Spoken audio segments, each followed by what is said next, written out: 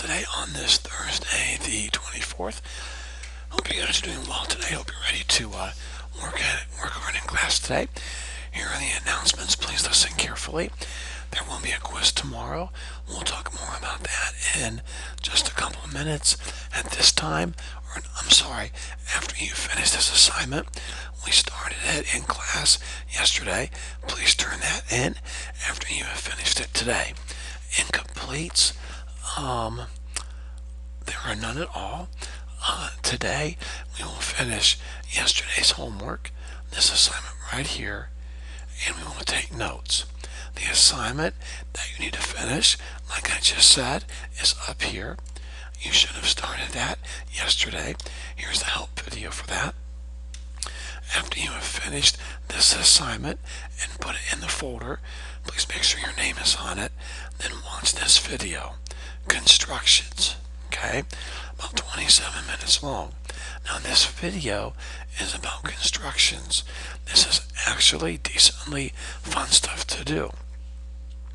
It won't be boring. You'll be writing down steps on how to do each construction and then actually doing the construction with your compasses and protractors.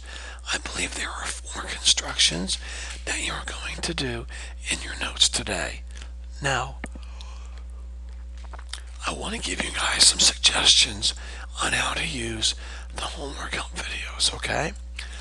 Some of you, Tori and Tatiana, you guys might be watching these help videos straight through. And if you are, and you want to continue to do that, that's fine. But you don't have to. It's up to you. It might be faster if you did your homework like you did not have a help video. And so you do your problems. If it's an odd problem, check it in the back of the book. If it's right, continue on. The odd answers are in the back of the book. If it's an even number, then you can fast forward the help video and check your answers on the help video. If you don't miss a problem, then I would not worry about watching it on the help video. I would only watch the help video on the problems that you miss. But that's up to you guys. Your quiz tomorrow will cover any homework problem from lessons 1.5 and 1.6. So please study those 2 homework assignments. There will be no fill in the blanks on this quiz. That's all for today, students. Please get to work on finishing yesterday's homework and taking notes. All right? Have a great day. Contact me if you have any questions at all.